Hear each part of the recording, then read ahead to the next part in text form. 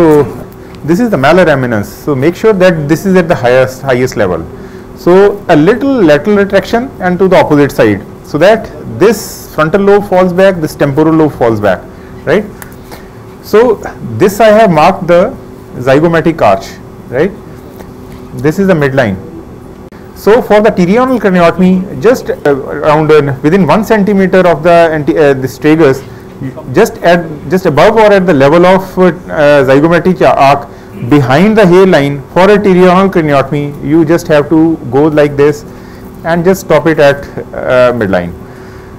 But for this orbitozygomatic osteotomy, where you want to do the orbitozygomatic craniotomy and skull base approaches through the middle fossa, so just start at just anterior 1 centimeter interior, within the 1 centimeter interior to the tragus, go a little to the lower aspect of the zygomatic arch, a little down, then go up and a little bit just at the level of the upper part of the pinna, turn around and just at this is the mid pupillary line, just stop it there at the hairline. So this will give you the adequate exposure for the orbitozygomatic craniotomy. So just don't go full thickness from the scalp.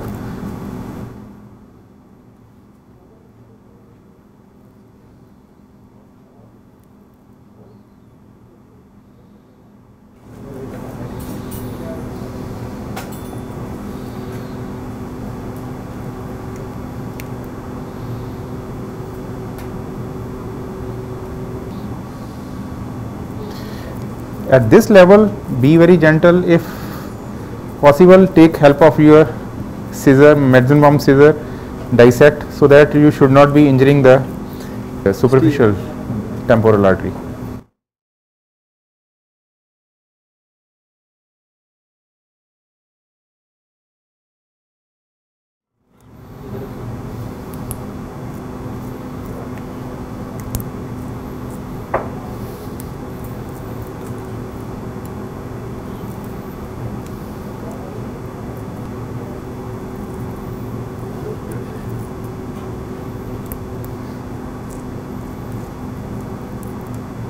So this is the superficial temporal artery. So try to dissect in this region with the help of your scissor and all that, and you will find it pulsating very well. So see, now this is the angle of the mandible, here is the mastoid. So the facial nerve is emerging from here in this groove and it divides into 5 branches. So the frontal branch usually takes this course, something like that. Okay, this is the anterior part, this is a zygomatic arch, I can palpate it, it should be somewhat here. So don't go there in this fashion.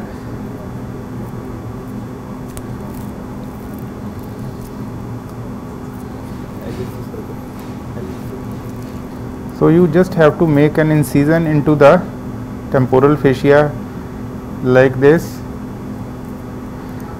and take it forward. Okay.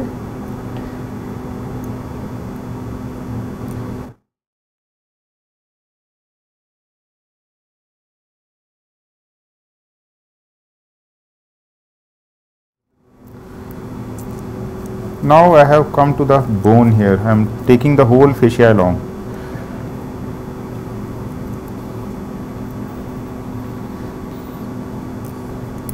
I have lifted the superficial temporal artery here. I am going under it. Now I have reached the root of zygomatic arch here. So take everything along.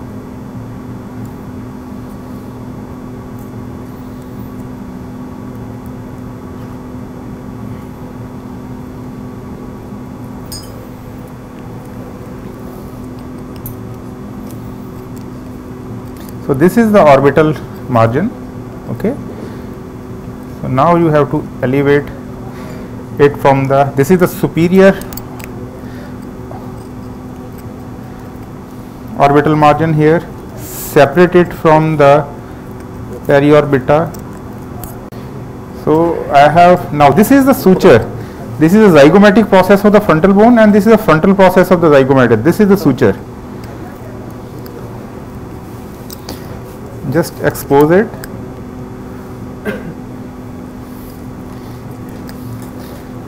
So this is the zygomatic process. This temporal fascia is actually attached to the superior margin of the zygomatic arch, just at the superior margin and the undersurface. Here you have to divide it sharply. Don't worry, your facial nerve has already been taken care of. It is into the flap.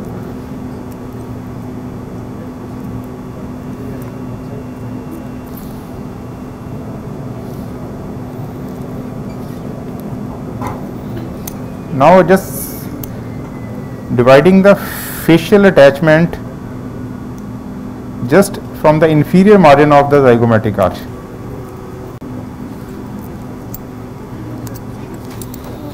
So you just have to expose this whole of the malar eminence. So this is a zygomatic arch, okay, this is the root here, and this is a malar eminence, okay.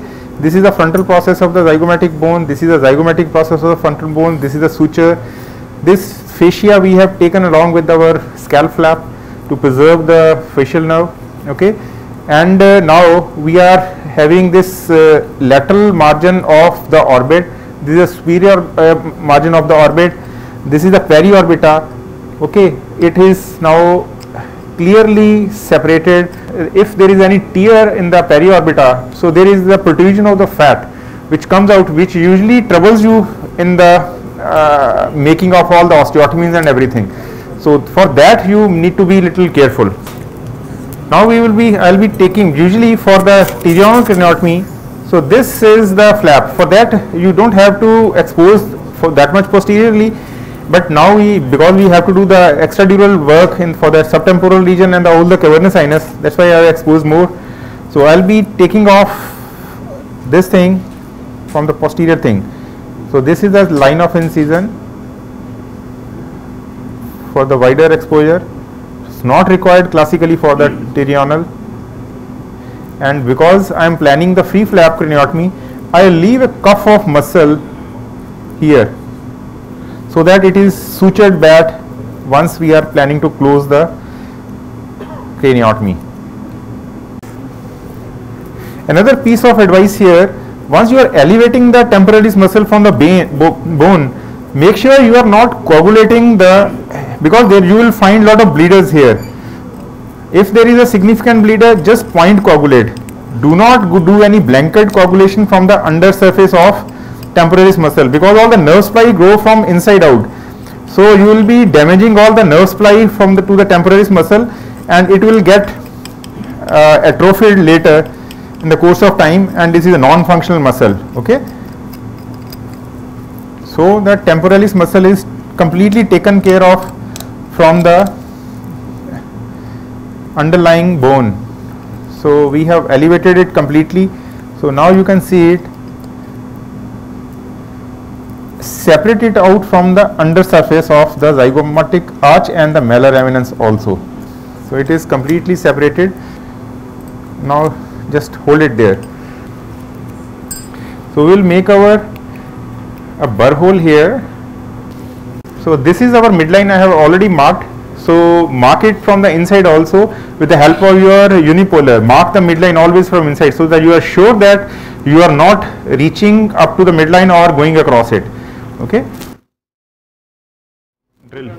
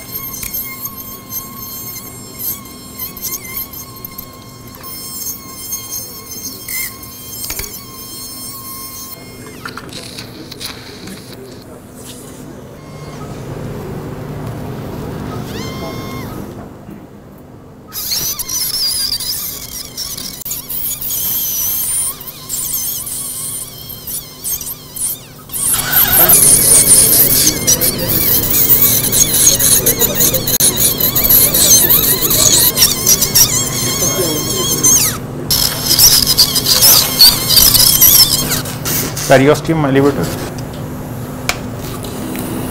So this is the flap what we have taken off. So this is a sphenoid ridge. So the ridge that you can nibble it away with a large bone ronger.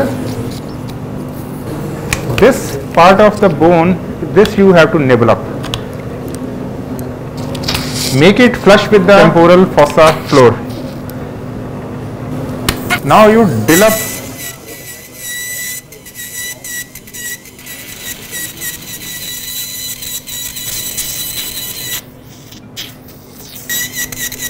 this whole anterior ridge.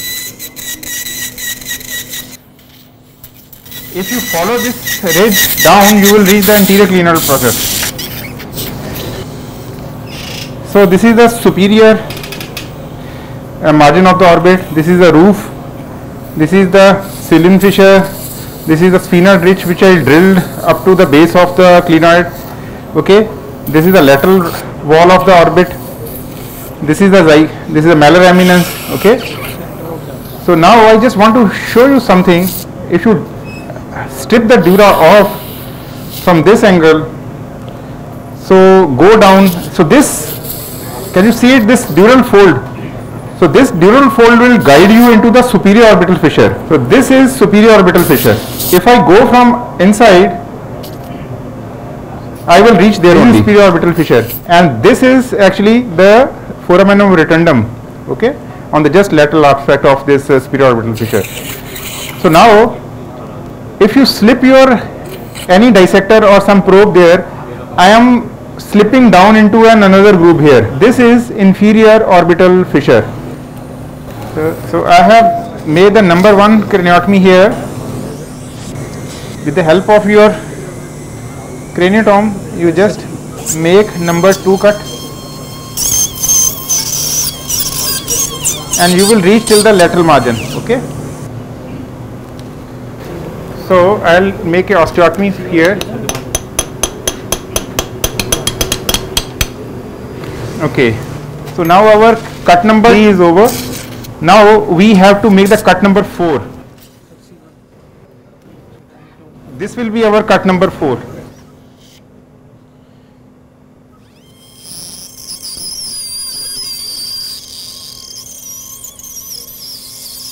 Okay, so cut number 4 is complete.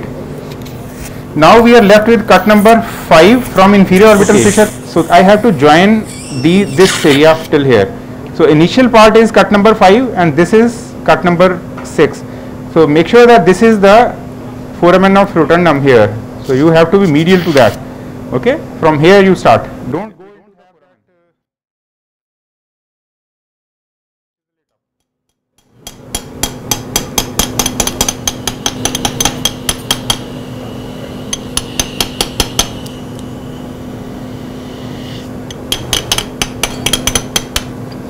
done. Leave it.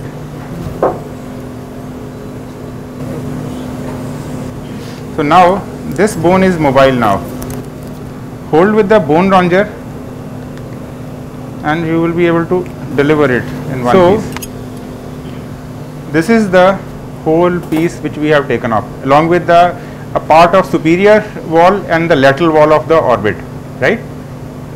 So this is the status, and once you have to put it back, you just have to make sure that you are putting one plate here, 2 plates there. Here I would prefer a nylon suture, not a plate. Okay. Now we retract back this whole temporalis muscle or further down. Little bit more bony work is required here. I'll just nibble off this bone, leave it.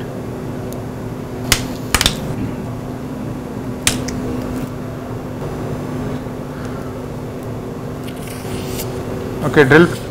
So you drill up these undulations here.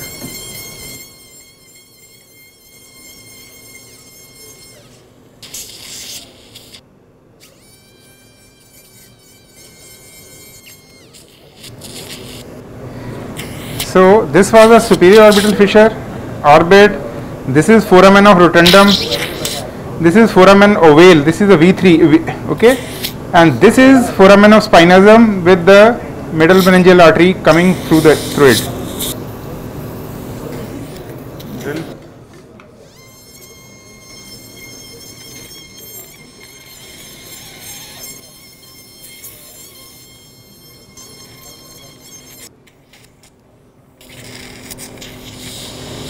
this is GSPN. Okay, so here you have coagulate and cut the middle pharyngeal artery. Micro scissor.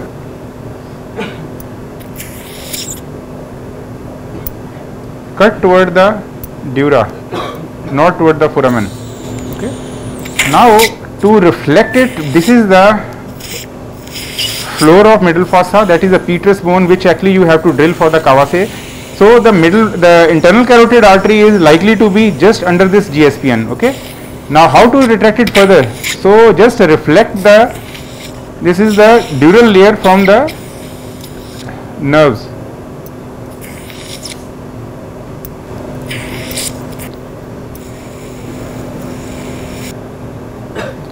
This is the fifth V3.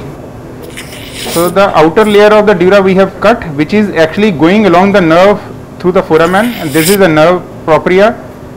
So reflect it completely.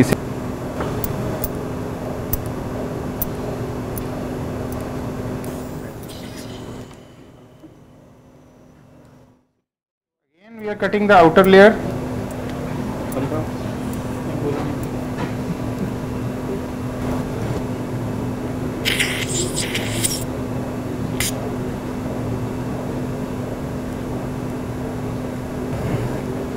So this is the dura which is reflecting from the superior orbital fissure also. Okay.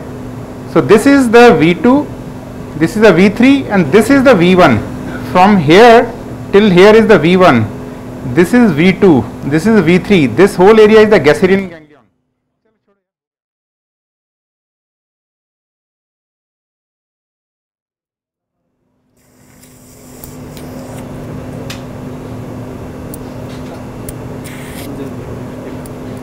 So you have to reflect it completely this way. So this is your GSPN. This whole thing is the cortical bone. This is the medial margin. Okay, medial margin of the petrous. Just free up the whole of the Gasserian ganglion. Okay, that is the fourth nerve along the tentorium. The main thing is just you have to peel off and remain into the plane. Neither you are going into the cavernous sinus proper or into the intradural compartment. This is your anterior clinoid process. Okay, sixth nerve. So this is the arcuate eminence. Okay, so this is the GSPN. So actually there is no triangle. Actually this is a quadrangle here. So this bone will go. So you have to be very sure that you are not going to injure internal carotid artery. How will you make it sure? You have to identify the GSPN here, and this bone you can drill very fast and quickly, but as you go towards laterally toward the GSPN, be slow, take the diamond drill, and then you have to drill it up. Okay, so make sure that this is ICA is not injured here. So another thing is that you have to be very sure that many times this superior wall or the roof of the carotid canal is deficient and the carotid artery is directly visible just underneath it. So that is the thing, you have to be sure that it is not that situation. Okay, so this is the groove for the Gasserian ganglion. Okay, so you can drill this bone till here. Okay, actually this part is in fact is the tentorium, which is actually getting reflected now. This should be the fourth nerve underneath it. Drill please.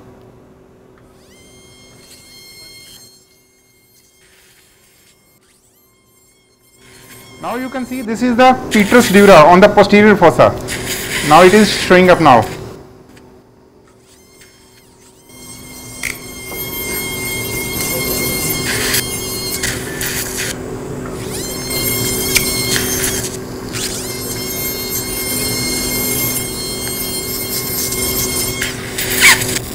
So once you open up,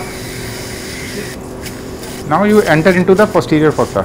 This is cerebellum actually. Okay, here actually you land up injuring the fourth nerve, which you have to be little careful. So this is the posterior fossa dura. This is cerebellum. Okay, and this is tentorium.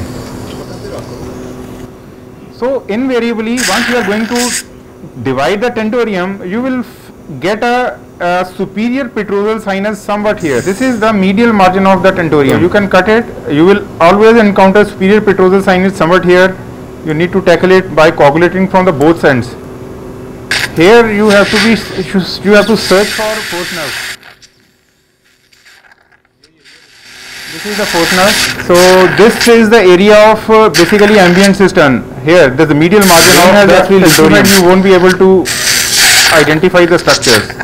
That's all. So this gives you a very wide exposure. If you have any problem, you can drill a little bit bone posteriorly and interiorly also, depending upon your exposure. So most of the tumors in the petroclival region, fifth nerve schwannomas, and many bony tumors, especially chondrosarcoma, or many sometimes the laterally placed chordomas. So this is an excellent approach. Now you can see here, this is the Gasserian ganglion, this is the V3, V2, V1, this is the sixth nerve, this is the fourth nerve, okay. Third nerve will be a little lost.